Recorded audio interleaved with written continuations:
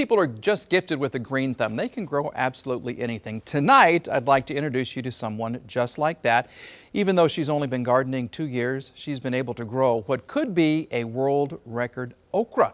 Here's why Linda Compton is positively Oklahoma. Mary, quite contrary, has got nothing on Linda Compton. This retired Claremore nurse turned to gardening to stay busy. There's butternut squash, tomatoes, cucumbers up front, and peppers in the back. I got mammoth peppers. And she says there's something funny going on further back with another row of squash. It crossbred with acorn squash because they look like pumpkins. But it's this massive okra plant that's the pride and joy of Linda's garden. No, not in a million years that I'd think it'd get that tall. And then I started looking it up and said, I'm going to set a record here. An average okra plant is 6 to 7 feet tall, and Linda says the current world record is 10 feet 5 inches. But her okra is still going strong. We're at 11.8, going for 12 foot. Planted from normal okra seeds she purchased at Walmart, Linda says she hasn't used any fertilizer or any chemicals.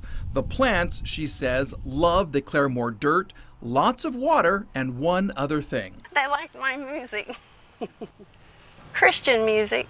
A lot of that and Brenda Lee. Linda and her husband measure the plant every 3 days, with her standing on top of a ladder.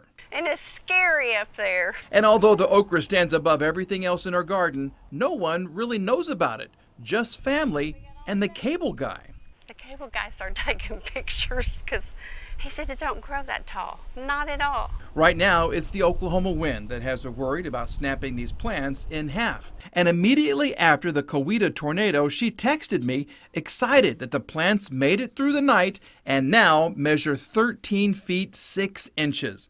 And Linda says she's officially submitted an application to Guinness World Records. I haven't heard back, but they said I needed 2 medias.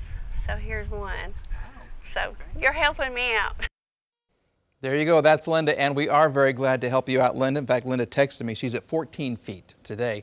Linda says it'll take about 12 weeks to hear back from Guinness. Until then, she'll keep watering and, of course, picking all that okra. She'll harvest about 100 pounds, she says, and already has 2 freezers full of okra.